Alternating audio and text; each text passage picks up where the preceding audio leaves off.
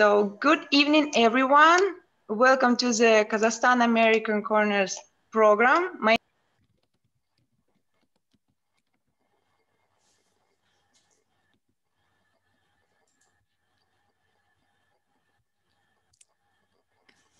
Kamarjai, you're on mute.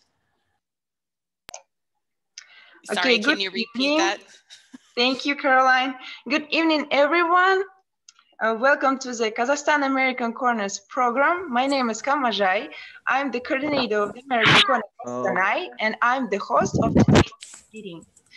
Also, I will be with you along with my colleague from the American Corners, serving as a moderator to help answer your questions and respond to your comments during the session. And thank you for joining us. Today's session is dedicated to the Black History Month. We will be here with you for 1 hour and we really love active participants. So please share your thoughts in the chat box, or you can also answer your question or ask your questions. Just click the button, raise your hand. We will answer it during the session or in the end during the Q&A question and answer sessions. So it's such an honor to introduce to you our guest, Caroline Ideus, an English language fellow from Martin, Tennessee. She worked for 6 years at an intensive English program at a small and rural university. Her academic interests are experiential learning and second language identity. Caroline will talk about racism and reconciliation in Tennessee.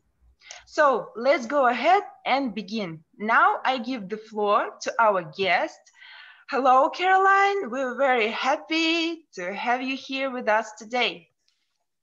Thank you, Kamarjai. Hi, everyone. Good evening. My name is Caroline Ideus, and I will be giving a short presentation about racism and reconciliation in West Tennessee. And I see that I have some of my friends from Martin here. So I think I have Miss Joyce Washington, and I think Harriet is on here too. There might be more, there's many people here. But at the end of this presentation, you can ask questions if you would like. And this topic will have some difficult vocabulary, but it is also a sensitive topic. So it's very sensitive here in the US. So the history is difficult vocabulary-wise, but it is also a difficult history for us Americans to understand, but it's very real. It definitely happened, but it's still difficult for us. So I will share my presentation.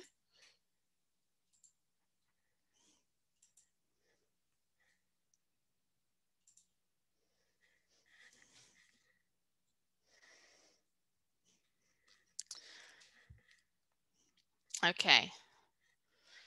And if you do have questions throughout the presentation, you can ask as well. So first of all, as my today we'll be talking about racism and reconciliation in Tennessee. My name is Caroline Ideus, and I live in Martin, Tennessee, which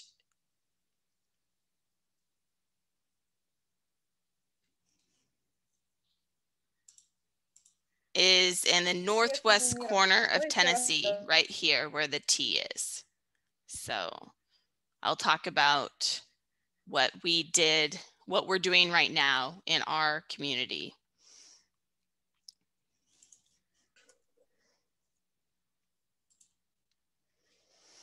Okay, and so I live in Weakley County, Tennessee, which is right here in the upper left corner.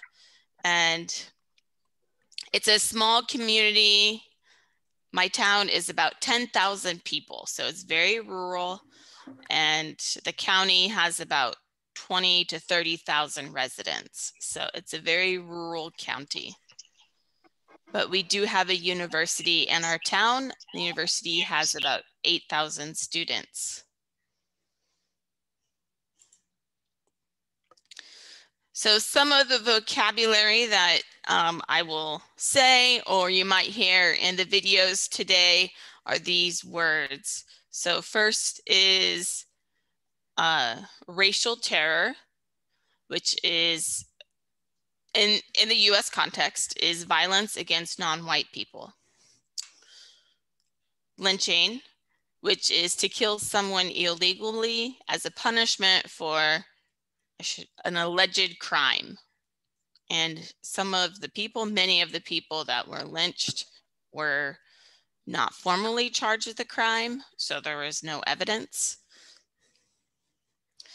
And segregation is a policy of keeping people of different races, religions, etc., separate from each other. Jim Crow laws, state and local laws that enforced segregation in the southern US. And I am sorry if you don't know the history of the US, and that's understandable, but I'm doing my best to keep it concise and straightforward. So the topic today is reconciliation. So the act of, this is the act of two groups becoming friendly again. That is the dictionary definition. Okay, and racial inequality and the advantages and disadvantages that affect different races in the US. And so this is still, in 2021, very much a big issue. And disenfranchise is to prevent a person or group from the right to vote. So a little bit of history in the southern US. I'm not a historian. I teach English as a second language as my profession, but I'm interested in history, but I'm not an expert in this field whatsoever. But in the US had slavery until 1865. And then after slavery was abolished or ended in 1865, it wasn't the end of anything. It was just the start of something else. And to fast forward, segregation happened. So where blacks and whites were forced to be separated in everything, such as schools, everything you can think of, business, trade, everything was separated, and especially in the southern US. And this is an example of the schools that were forced to desegregate, for schools that were segregated, so separate, in the red states. So that means the black students had one school and the white students had another school. It was, quote, called separate but equal. However, they were not equal. Usually the schools for the white students were nicer.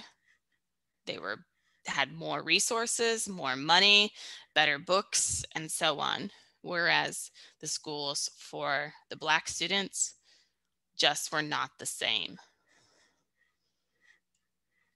And so this lasted for a very long time. And there was a famous court case in 1955 that desegregated schools. However, it took over a decade for the schools to integrate, meaning come together.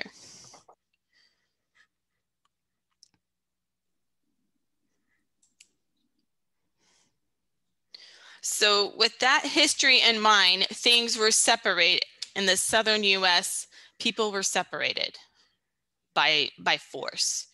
And so there's a lot of racial tension, and the Blacks were not treated equally at all. And so I have a short video for us to watch that summarizes the lynchings and the racial inequalities. Let me just check. Okay.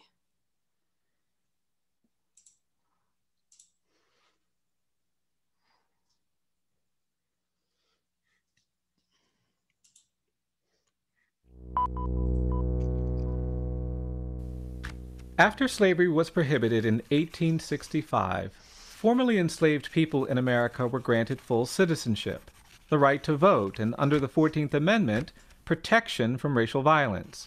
Formerly enslaved people were promised land and opportunity, but most got nothing because America quickly devolved into an era of racial terrorism and oppression for black citizens. White people in the South were angry that people formerly considered property were now equal citizens. Many turned to violence. In the years immediately following the Civil War, thousands of black people were murdered when they tried to claim their rights. Soon afterwards, federal troops were withdrawn from the South, ending a brief period of racial progress known as Reconstruction. Nationwide resistance to racial equality resulted in the reestablishment of racial subordination through biased laws, disenfranchisement, and terrorism, most dramatically enforced through lynchings. Racial terror lynchings of black people defined a shameful era in America. These lynchings differed from the hanging of white people in places where there was no functioning criminal justice system. Racial terror lynchings were directed at all black people. They enforced compliance with racial hierarchy and white supremacy, and ensured racial segregation and denial of equal rights. In 1916, in Cedar Bluff, Mississippi, a young black man named Jeff Brown accidentally bumped into a white woman while running to catch a train. A white mob stopped him and lynched him, beating him and then hanging him from a tree for his insolence and carelessness. His public murder was not about criminal punishment, but was instead about maintaining racial hierarchy and terrorizing the black community. White town residents proudly sold photographs of Mr. Brown's brutalized body hanging from the tree for 5 cents each. The Equal Justice Initiative has documented thousands of racial terror lynchings between 1877 and 1950. EJI has confirmed the lynchings of over 4,000 black people who were tortured, maimed, beaten, shot, hung, and burned alive by crowds of white people, often with the cooperation of law enforcement or government officials. The terror of lynching was so widespread that millions of black people fled the South and settled in the urban North and West as refugees of American terror, shaping the current demographic geography of the United States. On July 5, 1933, an older black woman named Elizabeth Lawrence reprimanded a group of white children who threw rocks at her as she walked home from work. Word spread that a black woman had dared to rebuke white children, and that night, an angry mob of white citizens lynched Ms. Lawrence for her audacity. Her home was then burned to the ground. Her son, Alexander, fled to Boston. Racial terror lynchings often had the atmosphere of carnivals, with food vendors and souvenir stands. Hundreds or thousands of white people would often gather to watch and take part in the torture and murder of black citizens. There has been no effort in America to confront this legacy of racial terror. While hundreds of Confederate monuments litter the landscape in southern states, there has been no public recognition of the violence endured by black people. On October 7, 1910, a white mob in Montgomery, Alabama tried to abduct and lynch black men being held in jail on suspicion of miscegenation, or interracial sexual relations. When they were unable to get the men out of the jail, the frustrated mob lynched a black taxi driver named John Dell, who was sitting in his cab nearby. No one was ever arrested or prosecuted for his murder. EJI's Community Remembrance Project collects soil from the many sites where terror lynchings occurred. Jars labeled with the names of murdered black citizens are on public display at EJI, a powerful visual reminder of history we must face. EJI is working to create a permanent memorial to honor victims of lynching, a place to reflect on America's history of racial violence, We hope to place historical markers at hundreds of lynching sites around the country. Contemporary issues like police violence, excessive punishment in the criminal justice system, and even harsh and punitive treatment of children of color in schools and on streets cannot be understood without a deeper examination into our history of racial violence. More truthful discourse and reflection on our history of racial injustice is essential for us to achieve racial equity. Confronting the legacy of lynching is critical to advancing this conversation. We hope you will join our effort to help towns, cities, and states confront and recover from these tragic histories of racial violence through truth and reconciliation, where there can truly be equal justice for all.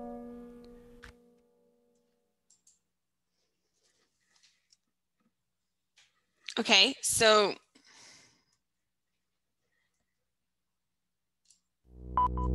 oops, sorry. So as we saw in that video, Black men and women were lynched for basically no reason that is suitable. One was a woman, a Black woman reprimanded 3 white kids for, you know, just being too loud, and that was it. And then one Black man was lynched because he was at the wrong place at the wrong time. So this, and these are all recorded. These are all true. These happened. And the video said there were 4,000 records. However, the number of unrecorded lynchings, because it did not have to be by a law enforcement, it did not have to be documented. We have no idea of the actual number, but over 4,000 recorded. And in this map here, you can see the orange is the lynchings of Black people. So here, and then the white people, and the different colors: Mexican, American Indian, Chinese, Japanese, and other. Each dot here has their own story as to, I use this term loose, why they got lynched. Really, there is no reason why, but each dot has their own story. And as we learned in the video, the past is very troubling, and it wasn't that long ago, until 1883 to 1941. This is just of these records. They were happening before 1883 to 1941, not that long ago. So 80 years ago. For some people, that's in their lifetime still. And so in Alabama, which is south of here, south of Tennessee, 3 years ago now, the National Memorial for Peace and Justice opened up in Montgomery, Alabama. And it's a memorial for lynching victims that are documented here in the US. And I'll explain a little more. And so, as I said earlier, I live in Weakley County, Tennessee. So each county in the US that has documented lynchings has one of these memorials in the in the Memorial Garden. And our county has 5 documented lynchings. We think there might be, our records, our team has done some research, and we think there's probably 1 or 2 more that did not make this list. And so this museum has 2 of these. They have one for the museum and one that they hope, and we hope, will be in Weakley County or in those counties. So the idea is to create memorials for these victims in each county. And this is where our project comes in. So our group, we had several group members take a trip to Montgomery, Alabama in July 2018. And luckily they did that trip then. Because of COVID, we wanted to do a trip last summer, but we couldn't. So a group took a trip to Alabama in 2018. And when they came back from this memorial, they decided to ask around in our community to see if there's any interest first, because it takes a lot of work to even get this, to get the conversation started. So we asked some people if we can even have the conversation about our history, about our past. And as I said, the past is difficult to read about, and it's difficult to accept, because it's not good. And so the group wanted to bring awareness and hopefully a monument to the lynching victims in Weakley County. And to bring these monuments, we have to talk to our county government and our city officials. And of course, we need to have money to bring this monument. So there are a lot of other issues more than, hey, we want this monument. There are a lot of political and other barriers that we must get through. But since 2018, we've had several community meetings, and we've had many events that have taken place to learn and share experience about racial justice here in our county, especially in our county, but also just in the South in general. And we've been having these meetings and events for about 2 years, and we are slowly gaining more momentum in our community. So one of the things that we recently did was in September of 2020 is we collected soil.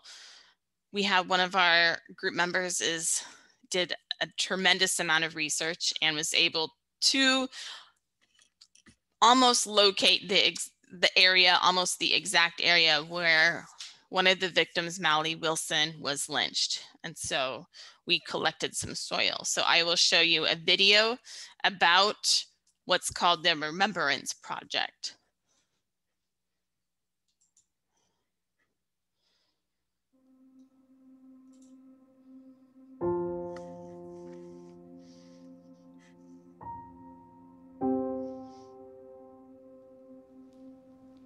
This project is a project that is about changing this narrative. The soil that you collect will not only go as part of this exhibit, it will also be used to make a memorial. We've now bought some land here in Montgomery where we hope to build a memorial to the victims of lynching.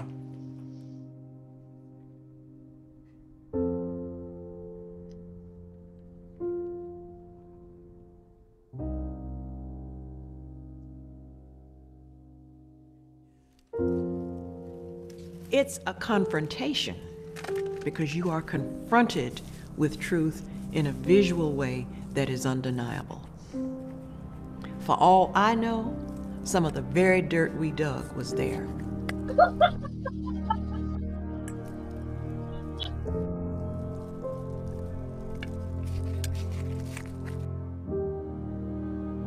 I thought the digging on that soil was a poignant way to connect with the time, the event, and most importantly, the man.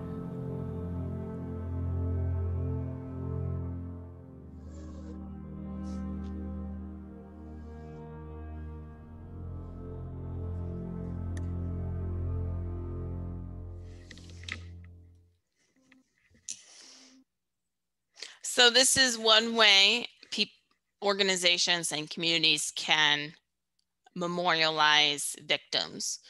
And through our research in our county, in Weakley County, we were able to more or less figure out the spot where one of our victims, Mally Wilson, was lynched. So in September 4th, we had a ceremony. Because of COVID, it was just very small. And this was along the railroad tracks, which was a very common area because of just the transportation and so forth. So a lot of lynchings did happen near or along the railroad tracks. So we had a small collection ceremony, and Brother Oren said a prayer, and it was again, just memorializing and giving time and space to these victims. So about our project, the Weakley County Reconciliation Project, I've been involved in the group since its conception in 2018.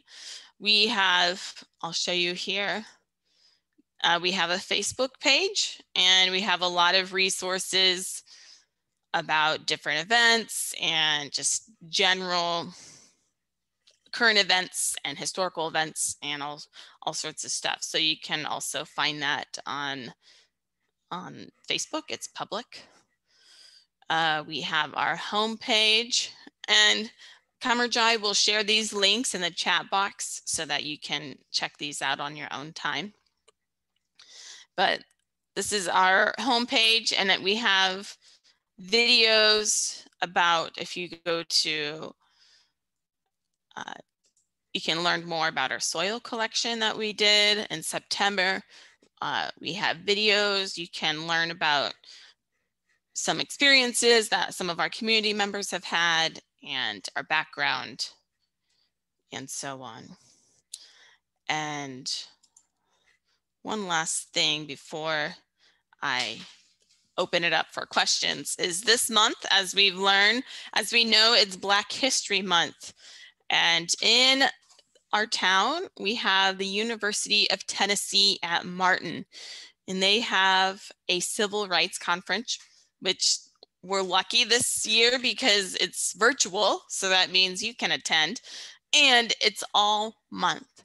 It is the only civil rights conference specifically to civil rights here in the US. We're very excited for this. We've already had 2 events, but a lot of these events, these are keynote speakers. And for some of you, it's early morning, so it could be these are all probably 7 a.m. for you. So if you're up early in the morning, I recommend you can watch these. You can sign up for them, or you can watch them on the University of Tennessee at Martin's Facebook. They have a Facebook Live. And that will also be posted in the links. So going back to my presentation. So here are the links that will be posted in the chat box for you. Okay, so that is enough about me and my presentation. It's exactly 25 minutes. Perfect for me. Do you have questions? What kind of questions do you have, or comments or anything?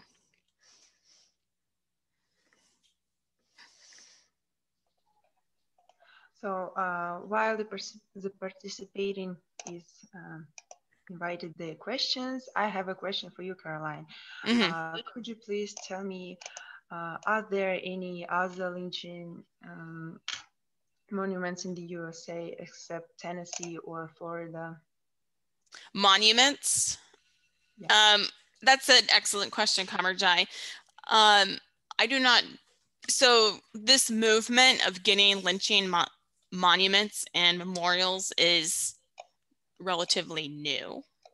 I know the county near us, near Jackson, Madison County, installed one in the spring of 2020.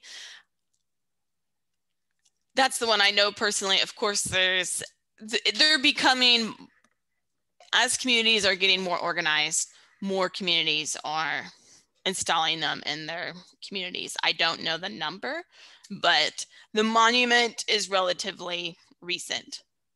And this is why the organization wants community members to do it, because there are not many monuments for the lynching victims. And this is the point, is we need to have them. So, okay, thank you. Yeah, I could add a comment that I think that we can call the people who provide this idea to make a monument of it like a heroes, because it's a historical sites that we need, like all over the world need to remember, because it was also I have another question for you. Like thank you for answering the latest question. So who provided the idea of the lynching monument? You said that it's new, and when it comes from, maybe in the other countries or something else? So the organization, the Equal Justice Initiative, which is the link. Let's share my screen again. The organization in Alabama. Oh no.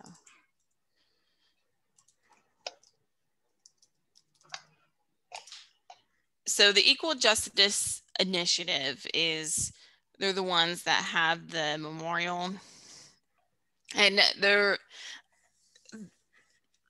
sort of organizing, the ones that have the two memorials. So the one that's in the museum that I showed and the memorial, and then they made a second copy.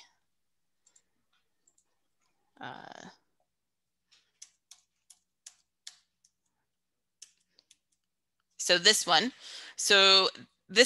is permanent in Alabama at that memorial, but they made two copies. So hopefully every county in the US will eventually have one. So we're working to get our second one here in Weakley County. And this museum opened in 2018. So it's still very modern and recent.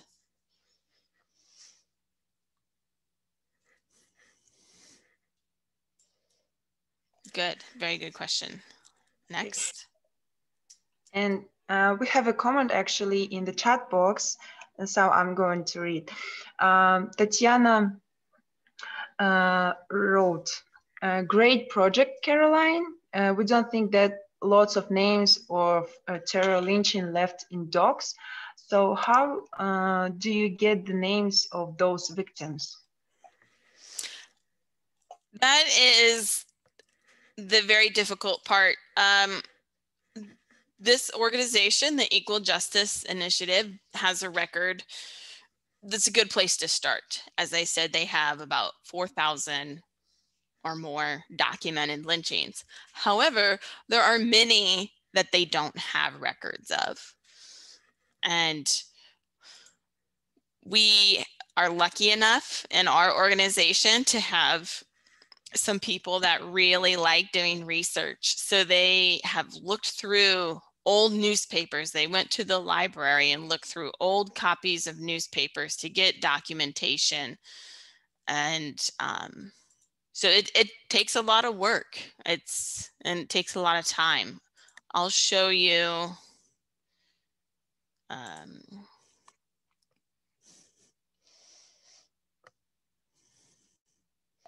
So I think we need to say thank you for that people who are doing researches. Yeah. Yes, it's a big deal. So let's see here. I'm going to show this PowerPoint. I think one of the members that did all the research, I saw her pop up earlier. But for example, this, let's see if it shows up. So is, finding these old articles. So this article was found by one of our members, Mike Rea. And these are all old newspaper articles. So it takes a lot of passion and a lot of just general inquisitive, people are curious. It takes a lot of curiosity and passion to find these articles. But luckily we have the internet, and once they're found, now we have, at least for us in Weakley County, we have it in one space now. So it's available online. So it's a lot easier now than it was even 10 years ago.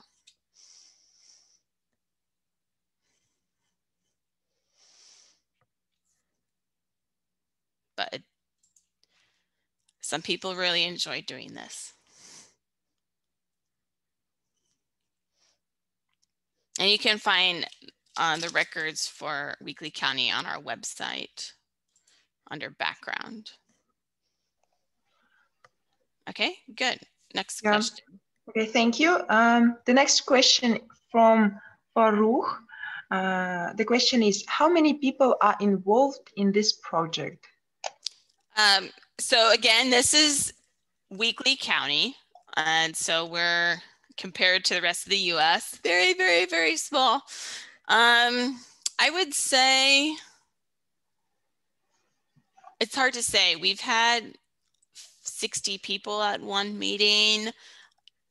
I think 60 to 100 people are aware and active in a way with our organization. We have some, of course, we have very active people, but it's hard right now with COVID. People are, but I'd say. Okay, and the question from me, does the government support the construction of monuments, or do only the local people make them with their own money, or? Also an excellent question, and it's complicated. I will answer it in that way. So how it works is we have our group meetings, and this is just the community people. However, for us to get this monument, this that square, this one, if we want this in our county, it has to be in a public space. And in order for that to be in a public space, it needs to be approved by our local government, either our city or county government. And so that's where it gets more difficult.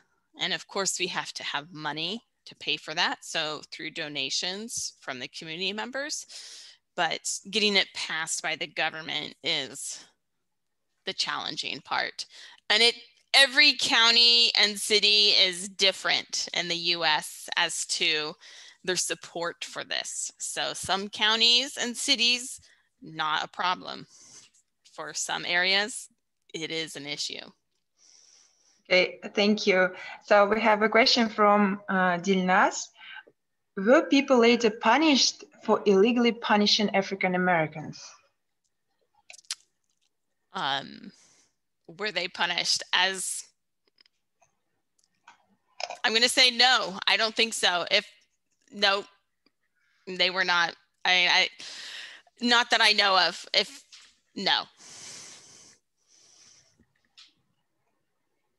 Okay, so the question from Kirill, how long have you been doing the project? We started this, our community conversations, we've been doing about 2 years. It's such a long time. Mm-hmm. And that's the point of this work. It takes a long time. It's not going to stop. That's number one. It will not stop. And it's a long process. The history, it just takes a long time for people to, it's a sensitive topic. So for some people, it takes more time to process and understand and just get it. Okay, the next question, I just kind of remake it. Whose idea was to run that project in your county? I don't think it was one person's idea. I think it is a group of people that I have personally not been to this museum, but as I said in the beginning, the summer when it opened, about a dozen people went down to the memorial in Alabama, and we got talking, and other people have visited and read about it. So it's not one person. There's a core group of about 20 people that are very much driving this idea. Mm-hmm. Okay, so there is a big question from Amanjol. As far as I know, most of the lynching was happening in the conservative and religious red states, and the source of this hatred and racism was because of the ignorance of people, which was caused by religion. So what do you think of it? Can you assume that the religious conservative people from the red states were the main force of the segregation and lynching? I think it's a very difficult question. That is a difficult question. First of all, I would step away from the religion component. At the just thinking of the history, Blacks were enslaved until 1865, and then they were freed from slavery. So it has nothing to do with religion, although I feel like that's another topic. It's the white people. If you look at the history, white people owned the Blacks, so they felt superior, and that just kind of just went throughout time. Aside from the religion, it had nothing to do with religion. And so that's just to summarize. So even though the 1865, it was not that long ago. So generation and decade, and still those ideas are passed a lot between generations.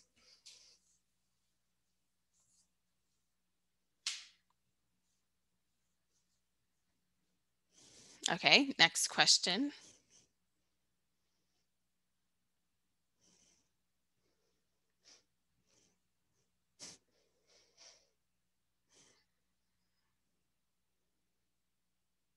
Did we lose Kamarjai?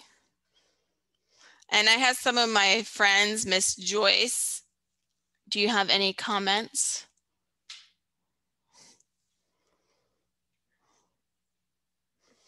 Miss Susie?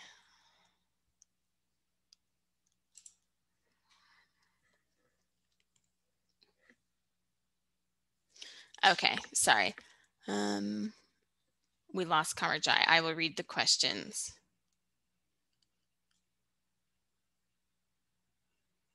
Okay, so one of the questions is, I have a question. Is it true that white people just took Black people from their native lands for exploitation? Okay, this question, that is true, right? So white people went to the continent of Africa, to West Africa, to various countries, and took them, and yes, that is true. And they took them all over to not just the US, but to the Americas, North America, South America, to the islands.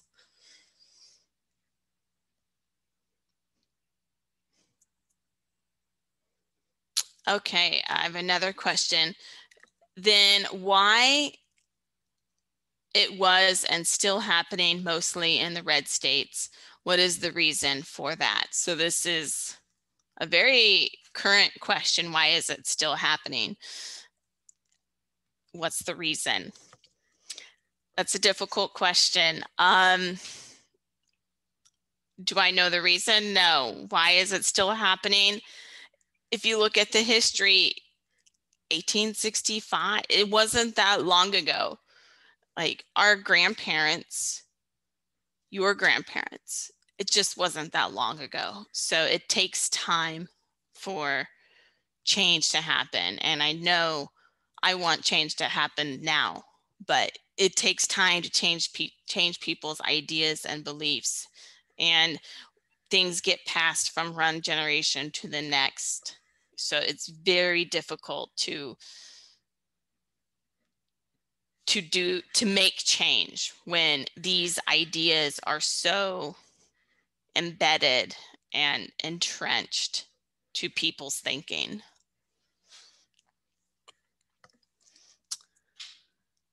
Okay, so the next question is, why was the monument to Andrew Jackson attacked in 2020 by Black people?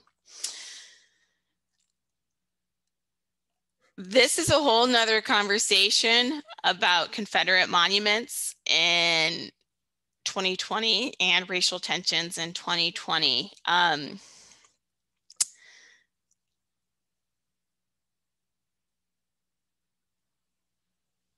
To put this loosely and lightly,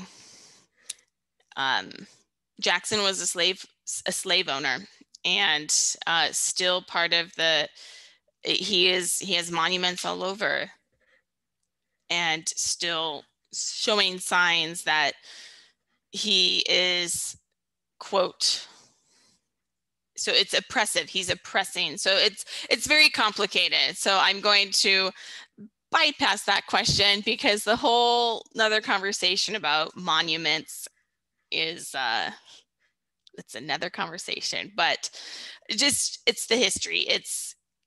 We're still idolizing Andrew Jackson was still being thought of as a good person, and his actions show him that he's not a good person. Okay. Next question. Okay, what do you think we should do to be united as a whole humanity? That's an excellent question. I think to be united, we need to read, we need to educate, we need to understand history, read their history, and not just, of course, I'm in the US, we can read American history, but read about history all over the world to get a better understanding. And just being honest, I think that's a way to unity, is just education and reading. Having conversations like this is huge as well. Okay. Another great question. Can you comment on the events with Jacob Blake? Oh man, summer 2020 it's been tough few years. Summer 2020 with the Jacob Blake and George Floyd and all of these just heinous crimes and just terrible deaths. I don't know if I have any comments other than racial violence and policing still is an issue in 2020 and 2021. It's, you know, I told you the history of these events that happened not that long ago. Same thing, different name happening in 2021.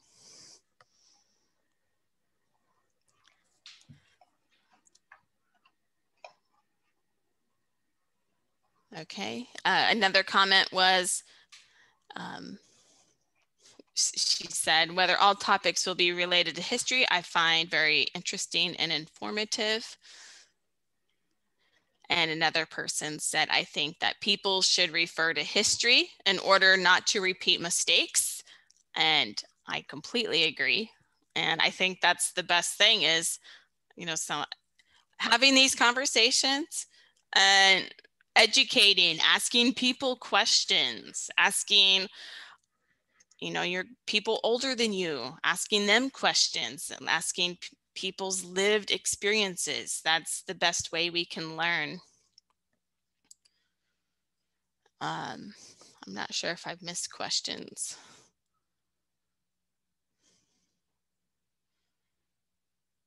Okay. Any other questions? Kamarjai is back. Oh. Okay. Hi, Kamarjai. I'm here. It's okay. It happens. I saw many grateful comments in the chat box.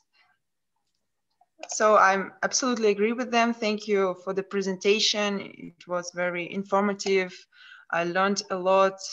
I hope that all of our participants today also learned a lot about the special history of the United States. Thank you so much, Caroline. Mm-hmm.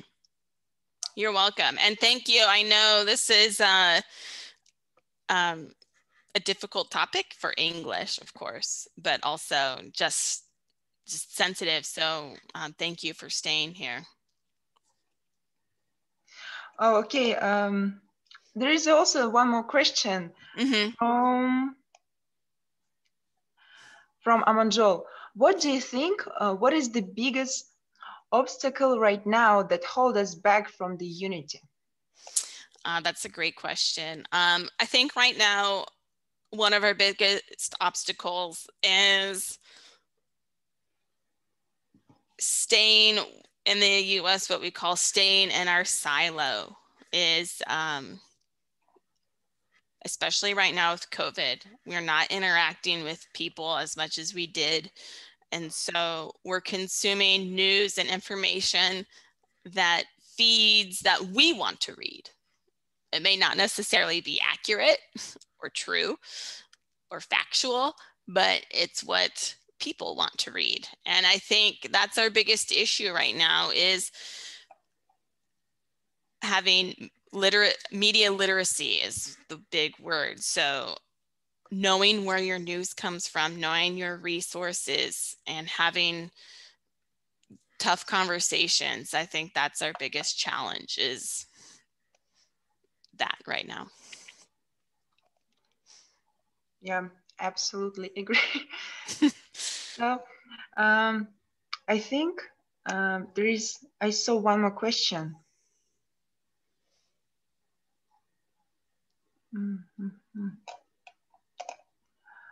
The question from Inna. She also wrote, "Thank you so much for your excellent presentation, Caroline." And she has a question: why do people fighting? How do you think? Yeah, I mean, 2021, the idealist in me would think we are better than this. But why are people still, I ask myself this every day, but the truth is, and the reality is, the history, the ideas get passed from generation to generation, and how do we stop and change these ideas and present the truth, present the facts? That's just my input. So, okay. So now I'll read the last question for the meeting. So, okay, dear participants, we have a poll that you can fill. It's about where you're from, where you get information about this event, and etc. Please fill it up. And so the last question is,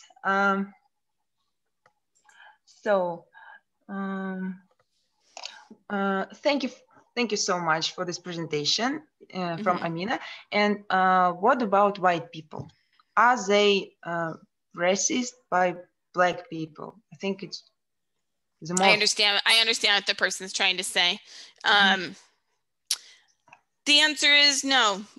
White people, have always, the historical sense, it's Blacks, Mexicans, Native Americans have been oppressed by white people. in the history of the US. And this argument of what I think this person is trying to refer to is called, quote, reverse racism, just does not exist, because the white people, it's the majority. And in order for the US to move beyond this, quote, reverse racism, which does not exist, white people have to learn their own history as to why we have these, as to why Black people, Native Americans have been oppressed. Why do they feel this way? Well, there are many reasons, as we discussed. So to answer her questions, is there reverse racism? The answer is absolutely not, because the system has been built by white people for white people. So there is no reverse racism. Okay, thank you. So I think that, yeah, there is also the comment. Thanks a lot. There is another meeting for us. It was a good talk and good information. So, okay, now I think that we could end our meeting. Thank you for all of us who participated. Also, Caroline, thank you for your time. And now let's make a photo for the memory. I Yes. ask all of you, all participants, please, who didn't turned on their cameras, please did it. Now we're going to do a photo. Hey guys. Also we like a smile. You could smile during we're making in the photo. Okay, thank you. One more.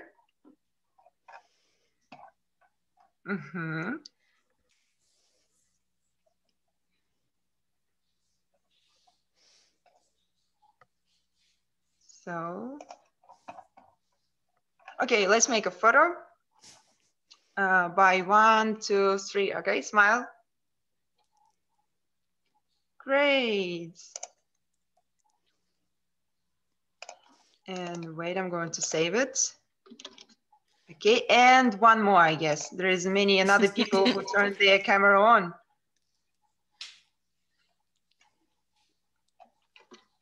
And 1, 2, and 3.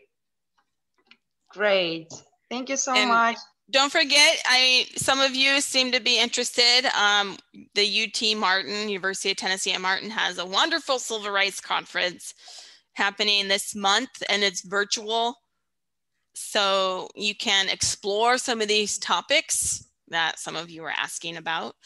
You can look at lots of resources that Kamarjai can use, paste those again, but we'll put those in the chat box. But thank you for participating. And some of our friends from Weakley County, thank you for coming. Yeah, guys. You also could join and follow us in the Facebook and Instagram pages. Now I'll send it to the chat box. American Corner Kostanai, join us and stay healthy. Thank you for all of us for participating. I think it will be very informational and very great presentation for today, Thursday evening. So, okay, good evening for everyone. Thanks a lot. Have a nice weekend. Bye.